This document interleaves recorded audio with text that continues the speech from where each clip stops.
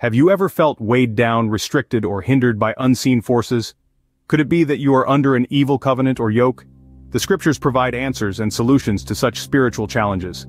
Consider Jeremiah 18:11, where we are advised to listen to the statutes and judgments of God. This verse is a call to align our lives with God's divine instruction, a way of life that ensures we are not ensnared by evil covenants or yokes.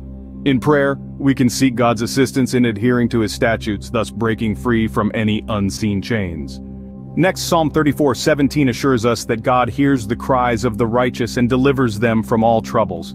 This scripture provides confidence that God will hear our pleas for deliverance from any oppressive yokes. When we pray with faith, we trust in God's power to set us free. In 2 Corinthians 10:3-5, we find that our warfare is not of the flesh. Our weapons are divinely powerful and effective in destroying fortresses of evil covenants and yokes. Through prayer, we can access these divine weapons, enabling us to take every thought captive to the obedience of Christ.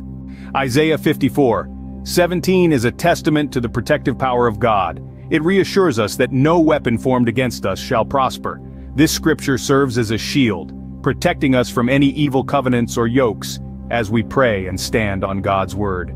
Finally, James 4:7 encourages us to submit to God and resist the devil. This scripture is a call to action, a call to resist the temptations of evil covenants and yokes through prayer.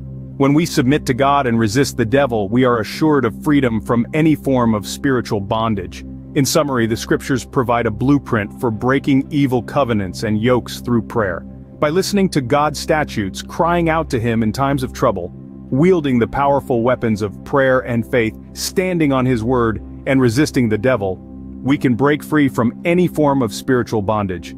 Always remember, God's promises are sure, and he is faithful to deliver. Stand firm on his word and experience the liberating power of prayer.